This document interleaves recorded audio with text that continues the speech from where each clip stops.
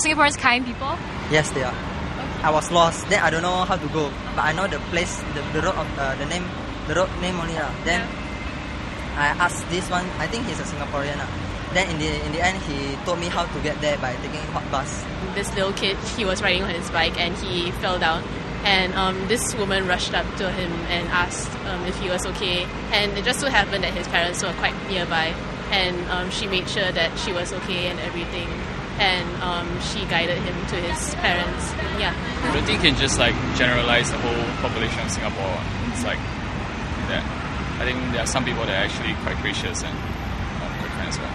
Do you feel that the level of graciousness in Singapore has improved over the years? Definitely, yeah. There's a lot of campaigns and stuff going on, right? Like smile campaign. Yeah, this kind of stuff. Yeah, it works actually. They're all quite friendly. Yeah. Singaporeans? Yeah.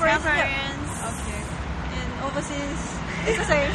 Singaporeans self-centered and self-absorbed? Not according to people RazorTV spoke to on the streets.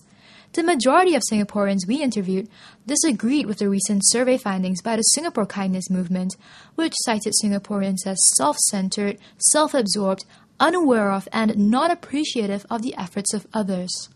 Of the 1,001 citizens polled, 43% rated themselves high on graciousness, while only 15% rated others as highly gracious.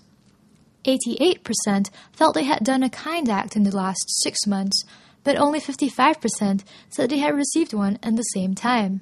I think that even though some people might seem quite selfish, but I think most of them are generally quite kind, because if you ask them for help, they will definitely help you. And if you see around Orchard Road, many tourists ask how do you get to a certain place, and they stop, even though they're in a rush or something, they'll just take a moment or two to really tell them how exactly they'll get there. And some even guide them there. I think it's just the way they show.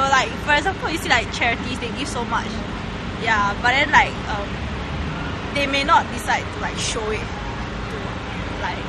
express it. Yeah, they don't publicize that they donate and stuff, but they do.